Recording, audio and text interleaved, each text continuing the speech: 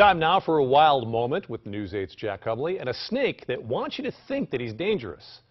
But is he really? Trusty never seems to enjoy crossing paths with snakes nearly as much as I do. So, guess who runs smack into one of the fiercest reptiles in North America?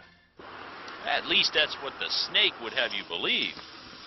The loud hiss, the wide flat neck, not a bad cobra imitation.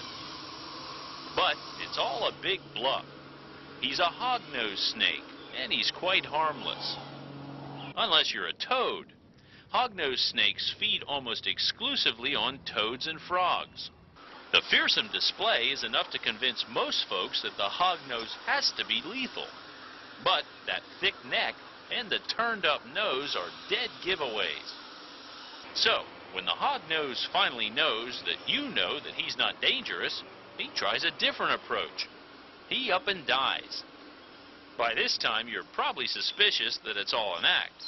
But he insists otherwise. Then, when the coast is clear, he makes his getaway.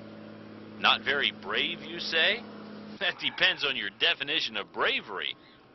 I'm Jack Hubley, News 8. Frog burger there, huh, Jack?